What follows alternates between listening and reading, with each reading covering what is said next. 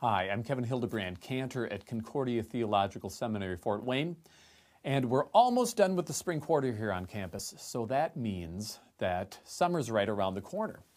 And that means that pastors and church musicians should be doing some looking ahead for summer worship planning. We're doing that here for Kramer Chapel, and we wanted to share some ideas with all of you, and if it's useful for your parish, we're happy to share.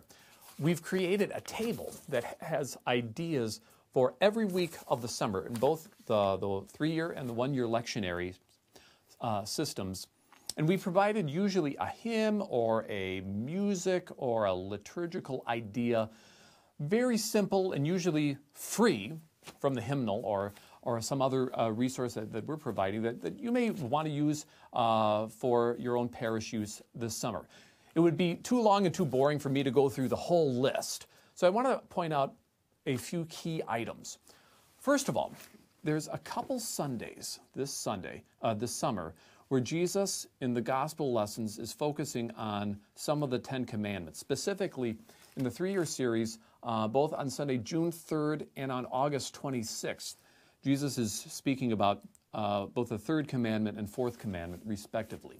And so this may be an opportunity to introduce or reuse at your congregation Luther's hymn on the 10 Commandments, and it's in Lutheran Service Book. That's hymn 581.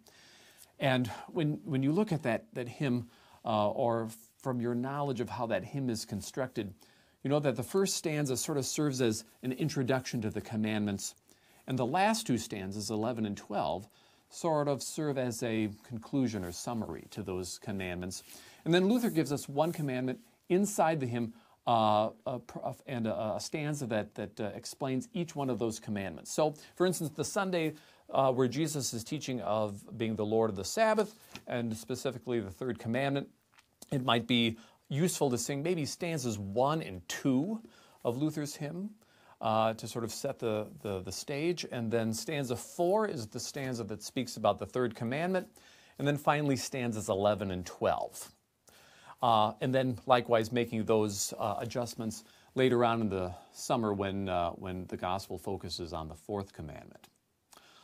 Another thing to consider this summer is in Series B, we have 3 Sundays in August where the gospel comes from John 6, successive portions of that chapter where Jesus is teaching on the I am the bread of life, or I am the living bread that comes down from heaven.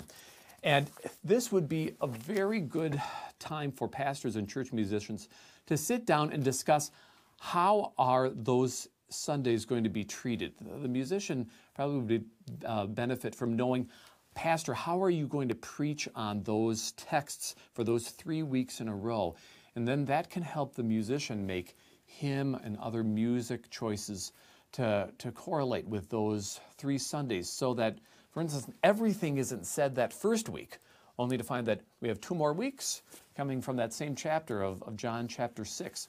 This is where the Lutheran Service Book Hymn Selection Guide can be very helpful in making hymn suggestions for those 3 weeks, so that as we look at those successive verses from John 6, that we have a good plan for those Sundays.